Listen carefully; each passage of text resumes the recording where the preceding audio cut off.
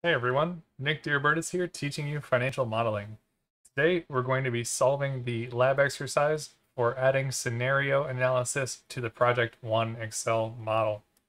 So we have finished up talking about the scenario modeling material around Excel, and then we were tasked with this lab exercise to add external scenario analysis to the Project 1 model, thinking about modeling for the different situations of the economy, bad, normal, good economy, and changing around the initial demand and the price per phone in each of those economic cases, where the demand and the price should be higher with the better economic conditions. So let's jump over to the Project 1 model where we can go ahead and implement this.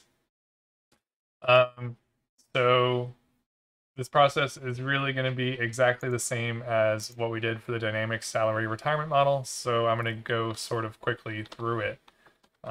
So here first I'm adding some additional space so I can go and add the scenario analysis inputs. This is going to be the economic condition probabilities. And we're going to have the bad and the good economy percentages. And then we can build out the scenario analysis table where we have the economic condition. That's going to be bad, normal, good economy. Then we're going to have the expected outcome. And we're going to have the probability. We reference back over here for the probabilities. And then we can do 1 minus each of the other probabilities to get the normal case. And then we want to line up our cases of the inputs next. So that's initial demand and price per phone. So initial demand, price, phone.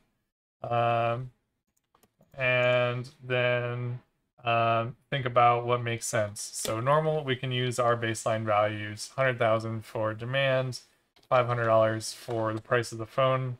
Let's say in a good economy, we'll be able to get 750 for the phone. Bad economy, only 400.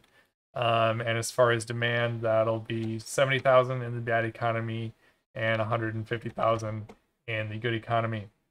Then we can go ahead and make our data table. So the data table will reference the ultimate result here, the MPV, and then can put these same values of the inputs here. So here, where's paste transpose? There we go. And then the price of the phone over here. And then we can make the data table. Row input cell is going to be the initial demand. Column input cell is going to be the price of the phone. Then we get the different MPVs here.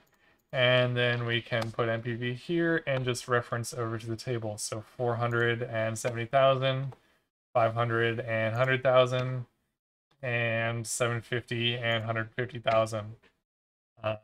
And we will want to format all these things as currency. And we don't need any decimal places.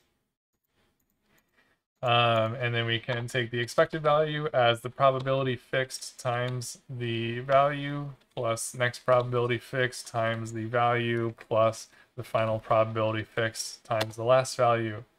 And that will get us the expected value for each one of these. So that's the whole process there. Of course, the other thing you would want to do is add formatting to all of these tables. Which you should definitely look at the completed dynamic salary retirement model with scenario analysis on the course site for an example of the formatting.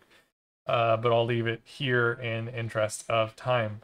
So now we have the MPV in a bad economy, normal economy, and good economy, and an expected MPV across those cases based on the probabilities. And we can shift around the probabilities to shift around the expected value based on what we think is going to occur.